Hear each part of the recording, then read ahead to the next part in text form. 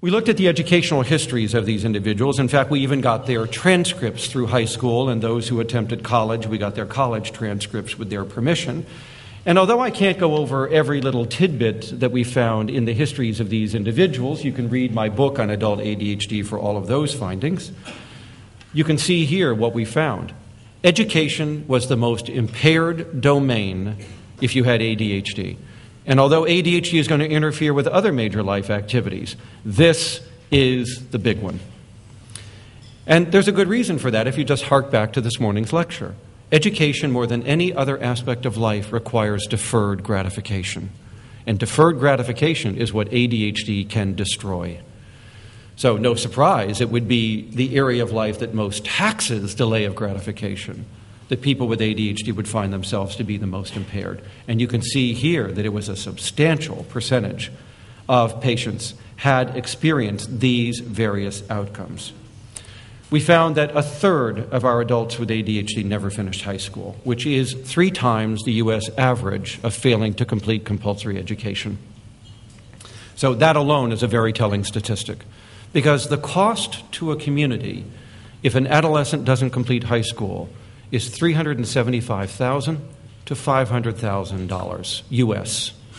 That is what the community will lose in extra wages, extra taxes paid, extra value to the community, and increased dependence on social and other services that are provided by the community. I dare say the cost would be higher up here because you provide more services than we do.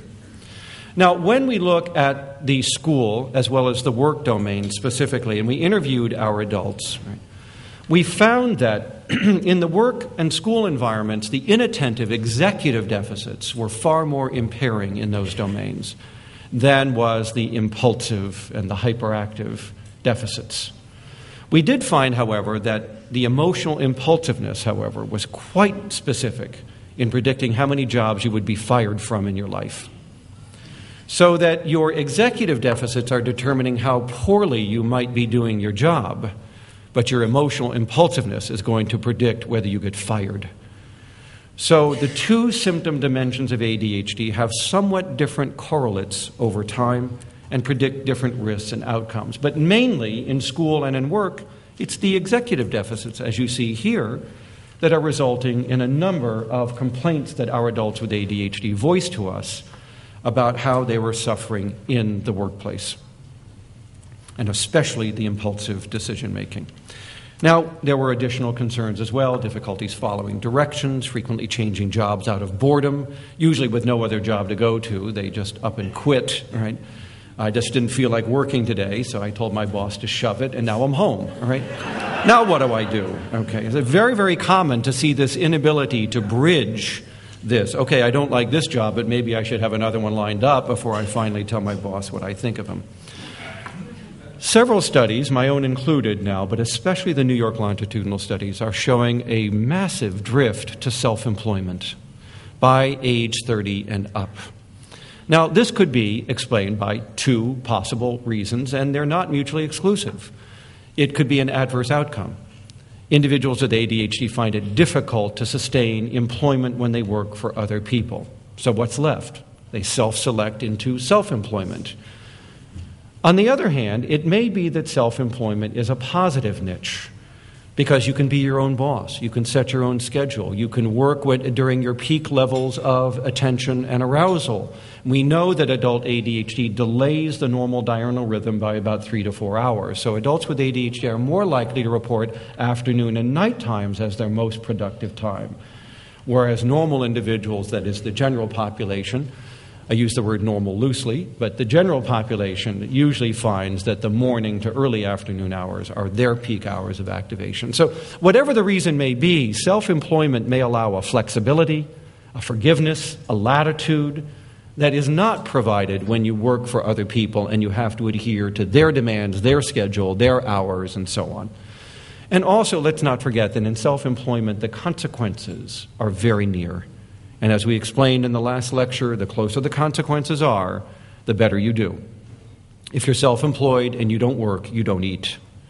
If you work for other people, you can slack off a little bit and still get that check at the end of the week.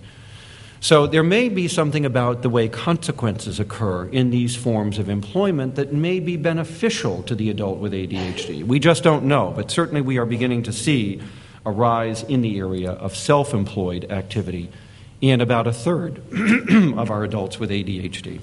And of course, we've mentioned the problems with organization and self-discipline and, emotional impulsiveness. But now research in Europe and here has begun to put specific consequences or costs on adult ADHD in the workplace. For instance, in Mannheim, Germany at the university, a study was just done that shows that if you have adult ADHD, you are less likely to be productive in the workplace about 22 days a year more than other people. You can put a cost on that. That actually produces a detrimental effect on the workplace and your employer. Our adults with ADHD were interviewed about problems they might be having in the workplace, and you can see what we found here.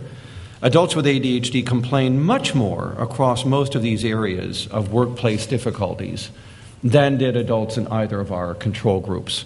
Particularly, look at the one about quitting a job out of boredom. I just don't care for this job anymore. It's not very interesting. I'm out the door. 2 to 2.5 times more likelihood of changing jobs and changing more jobs. That was a percentage, not a frequency measure. The frequency measure is even greater. And so if we start to put costs on this, you will see here that there's at least a 4 to 5% reduction or more in overall productivity, 2 times the rate of sick leave, 2 times the rate of accidental injuries in the workplace. And the cost to the employer per year is going to be about $4,000 to $5,000 of decreased productivity in the workplace. You add that up, that gets to be a lot of money. That is billions of dollars. So no surprise, we are now seeing in the U.S. that large employers are beginning to take adult ADHD more seriously in trying to identify it, and some of them are trying to get help for these employees. Others are simply trying to identify what the risks are. You may not be aware of it, but the U.S. Army screened everybody who enlisted for the first 6 months of 2008 for adult ADHD. The reason? Because they believe that it has a negative effect on technical school training. And they need to know that. And they need to know whether shifting these people into different occupational areas, known as MOs, in the military would be better and less costly. Technical training is a very, very expensive part of military enlistment for the Army. And they are now looking at the impact of adult ADHD on this aspect of training. This is all simply to indicate that big employers are beginning to see the writing on the wall and start to take adult ADHD more seriously. So the 2 areas that we found to be most impaired in our adults were school, followed by work.